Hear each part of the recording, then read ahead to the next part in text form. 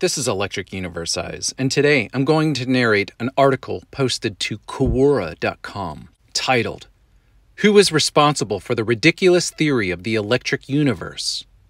The question is, of course, a leading one. It immediately assumes the theory of an electric universe is ridiculous, i.e., a theory that is open to ridicule. The theory of an electric universe has a longer history than one might imagine. It has been proposed by Nobel laureates and eminent scientists for more than 100 years. As far back as 1852, Sir William Grove noted the phenomena of electrical discharges in a vacuum tube caused by the generation of plasma. In the same era, James Clerk Maxwell, the famous physicist who developed many of the present-day principles of electromagnetism, observed the same phenomena and wrote, quote, "These and many other phenomena of electrical discharge are exceedingly important, and when they are better understood, they will probably throw great light on the nature of electricity, as well as on the nature of gases and of the medium pervading space." End quote. He strongly hinted that the universe would operate on the same principles.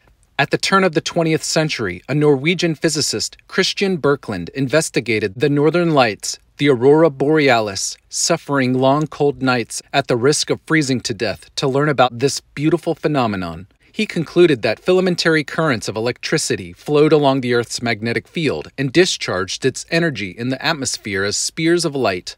He proposed that the electric source was the sun. NASA's space probes have since provided Birkeland's conclusions to be correct.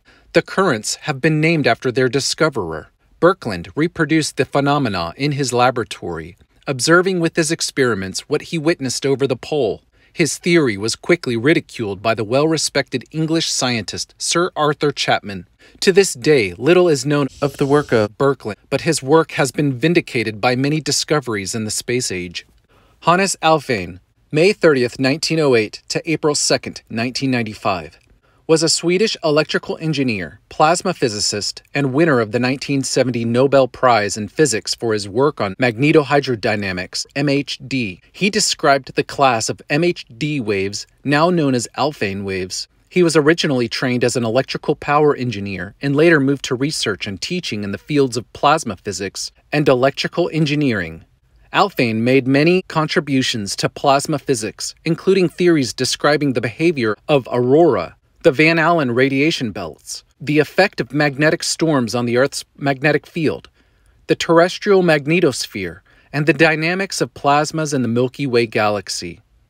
Alfvén extrapolated his research and discoveries to encompass the universe. One of his well-known quotes is, quote, "I have always believed that astrophysics should be the extrapolation of laboratory physics, that we must begin from the present universe and work our way backward to progressively more remote and uncertain epochs." End quote. To Alfvén, the universe is electric in nature.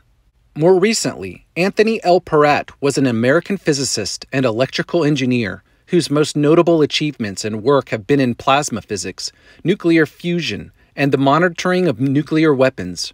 His knowledge of plasma physics led him to believe that symbols recorded in ancient human artifacts were evidence of plasma discharges in space, observed by the ancients. He instantly recognized the symbols as the same shapes he saw in plasma discharges. Because of his investigations into the artifacts, his contemporaries distanced themselves from him, despite his extensive achievements. Certainly, Nikola Tesla was led to believe that the universe is wholly electric, and Tesla's genius knew a thing or two about electricity. Tesla died a broken and poverty-ridden man.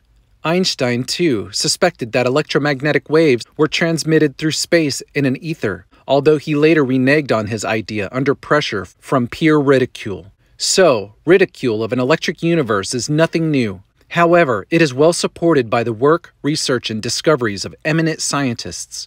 Support for a theory must stand up to experimentation and be able to predict the outcome under certain conditions. One of the strengths of the electric universe theory is that the conditions of evidence, experimentation, and predictions add up to a theory worthy of merit. Many ideas in history have been ridiculed, often later proving to be a revolution in human progress.